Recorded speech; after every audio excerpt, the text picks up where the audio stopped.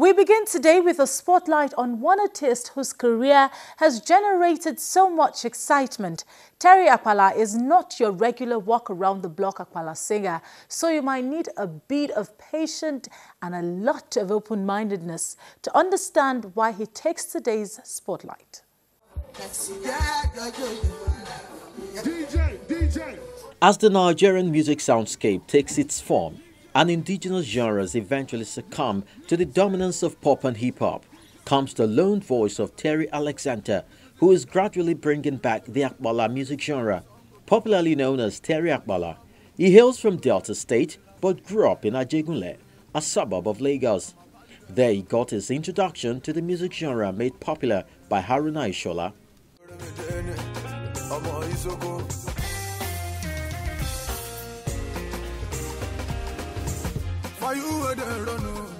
That's the way I sorrow. If you know better about that, make you go borrow. You're gonna come today, no be tomorrow. After the money, I'm a photo.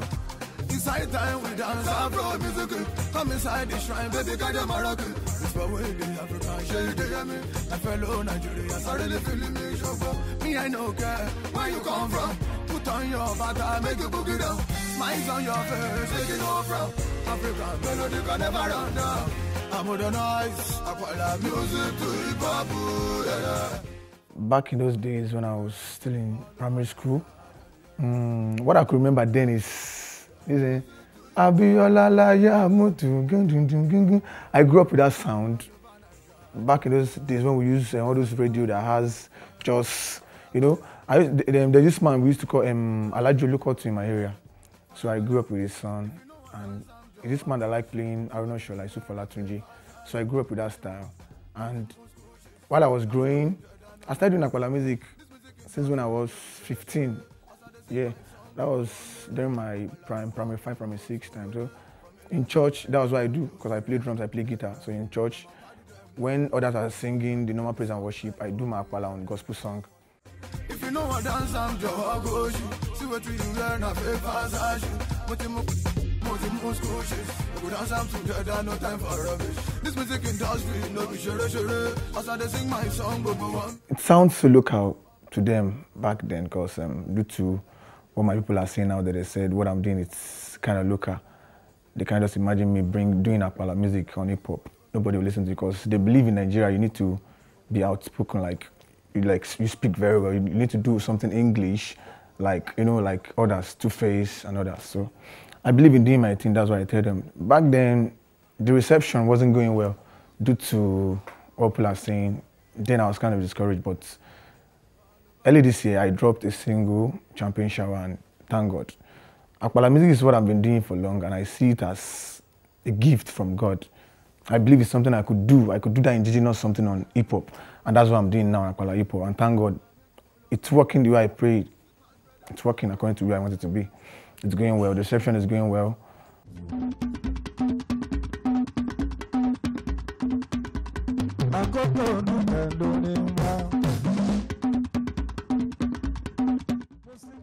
Apala is a percussion-based music genre developed in the late 30s. And even back then, it was less popular than the more predominantly Fuji and Juju. In the early 2000s, Musili Ishola, a direct descendant of Haruna Ishola, created a funkadelic hip-hop reinvention of the sound to create the track Soyoyo. Although the track received great reviews and massive airplay, it quietly fizzled out over a period. Now Musili Ishola hopes this new act from Delta State will help him preserve the musical legacies of the great Haruna Ishola.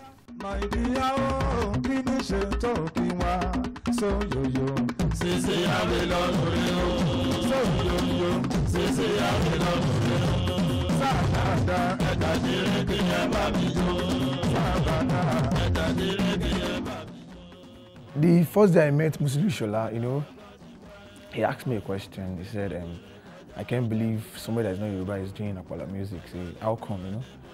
Because my fear before was, like they always say, they will say, if you want to do Apala music, if you want to be a competitor to the Baba out there that are doing Apala music, man, you need to be strong, you need to be like when it comes to fetish, kind of, you need to be very, very strong. I was with God, things are possible. Me and Baba, we met. Like sometimes I used to go to a show. Maybe sometimes he would call me to come for his shows, and people were like, I'm not going to call Apala. And thank God, I won't tell you lie, it's working well compared to before. Compared to before back then, you know, it's not acceptable then, but now I can see so many acceptance, you know, from Lagos, Nigeria, all over the country.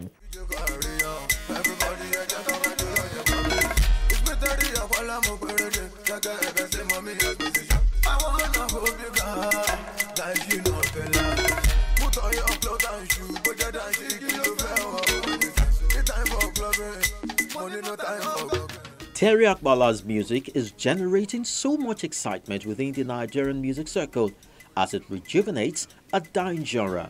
The attention, the expectations and the pressure sometimes gets Terry worried.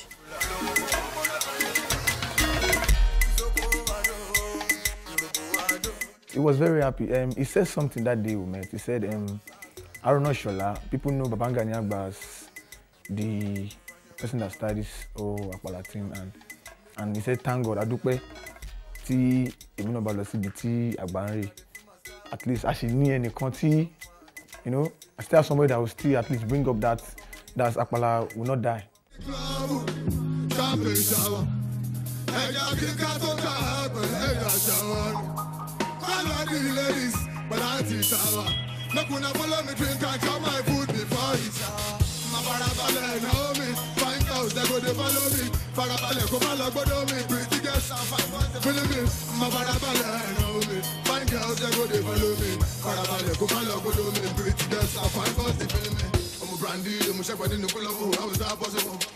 If you don't get money, go sit down somewhere, help me down this level.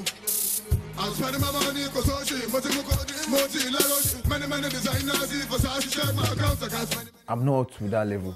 Baba is. Baba don't, you know, Baba don't do the Baba don't think for the game. Me, what I think I should do now is I need to work more very hard because I'm not big yet. By the grace of God, I'm going to be big by the grace of God, but right about now I'm not big yet. So I need to work. It's a very, very big task for me now because I need to work more. Do I have songs, but not like Baba them. So I need to work more to get to that stage.